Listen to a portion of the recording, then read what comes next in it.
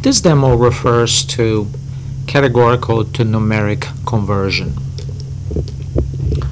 So I have this model which I analyzed prior to this demo, and this model has this variable here, project management, which is a latent variable with 3 indicators. If I go to the option data, view or save latent variable scores, I can see the latent variable scores for this variable. They are standardized. And what I've done was to create a data label variable, this one here, project management categories, or project management CAT, based on those scores. So based on those scores that I had here, so any score greater than 1 would be in the category high project management. Any score between 1 and -1 would be mid, and any score below -1 would be low. So essentially I created a categorical variable based on the standardized variable, which could be seen as a ratio variable. Contains a lot of information, and this contains a lot less information. This is often what we have with categorical variables, or variables that allow us to assign data points to groups. So I conducted this analysis, and I kept this analysis here in an Excel file for future comparison. Now, let's assume that I have a model where I know that the model has a variable here, but the model does not have, but I don't have the scores for that variable or indicators. So the variable doesn't exist. What I have is a categorical variable that I could use to create that variable.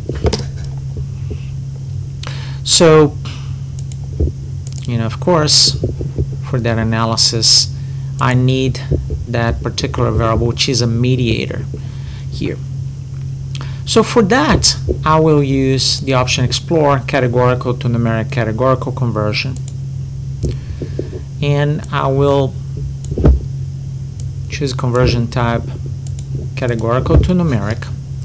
There are conversion modes. There are 3 conversion modes. Anchor factorial with fixed variation, which is when I want a categorical variable to be used as an indicator of an existing variable.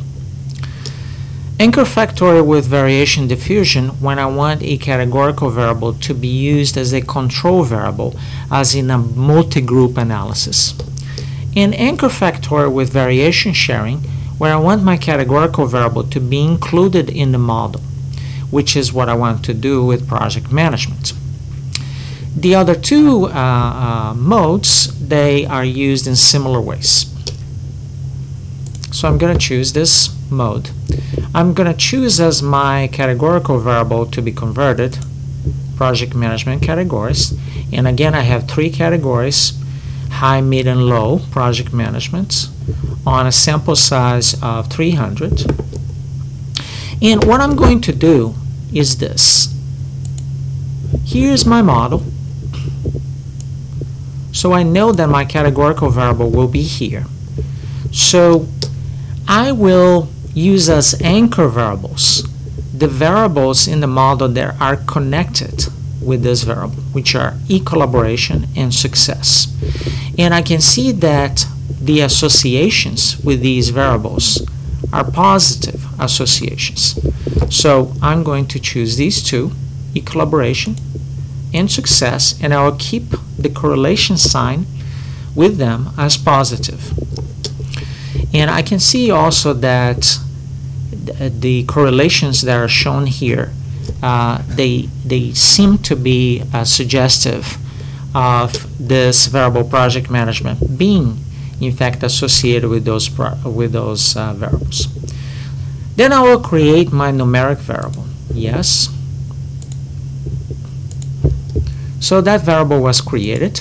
What I'm going to do now is to include it in the model. So I'm going to go to the definition of the model. I'll create new latent variable. I'm going to call it project management.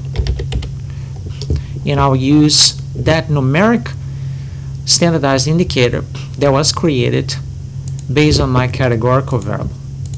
And notice that I gave to the software information that this variable will be here and will be linked with these two other variables. So I'll create the link.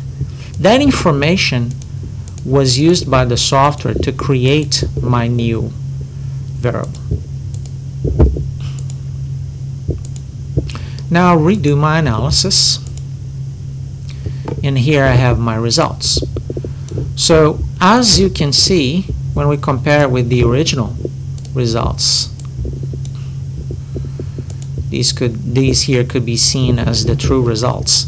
I can see that the results that I obtained with my categorical variable with only 3 categories are fairly similar to the true results, true parameters that I have in this model, which has the original latent variable numeric calculated based on 3 indicators and on a ratio scale. So as you can see, this feature is quite powerful. The results are very similar to the original results, even though here I have much less information. This feature works well. Apparently it peaks in terms of its